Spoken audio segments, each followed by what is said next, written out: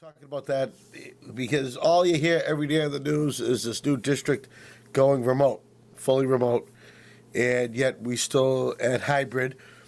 We did a voluntary remote for a week after Thanksgiving because you knew kids would come back from college and other people were traveling from some of the nasty states into the Commonwealth, and you opted to keep the schools closed and go remote. I know that upset a lot of people, but look at these numbers that we're dealing with compared to the other towns. We're doing so much better. And I mean, like when I worked for the city of Boston, part of my job was I was doing the infectious disease investigation for the state and the CDC.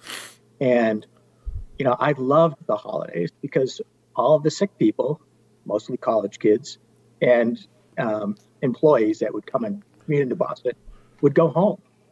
And then we'd break the cycle of illness. They'd typically be out for at least an incubation period.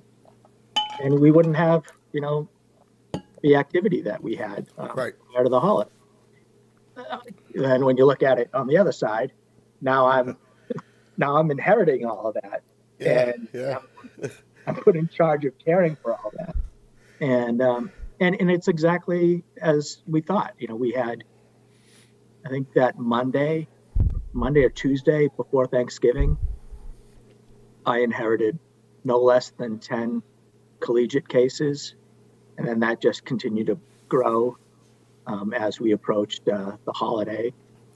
And then on the backside, is that just? Do you think that's from their living environment, like the dorms, or do you think the group houses, or was it like sports related? Was it class related? Do you know?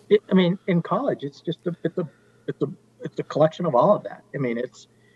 You've got you look at a place like UMass, you've got over 25,000 people. Like in Southwest where I live, you have over 5,000 people living on top of each other in a small quarter, what is it? It's like a 4-acre parcel, something like that. It's crazy. Sure. It's one of the highest densities in the United States. And it's just, you can't help but have contact with people. You're riding the elevators with them. You're walking past people in the hall. You're using the same restrooms. You just have all of these, opportunities for exposure. And it exists in all colleges. And then you factor in,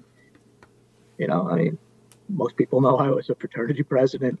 You throw like a few parties in, the bar scene.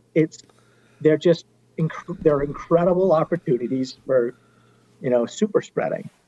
And bars near colleges? I didn't know that. Yeah. Or so it's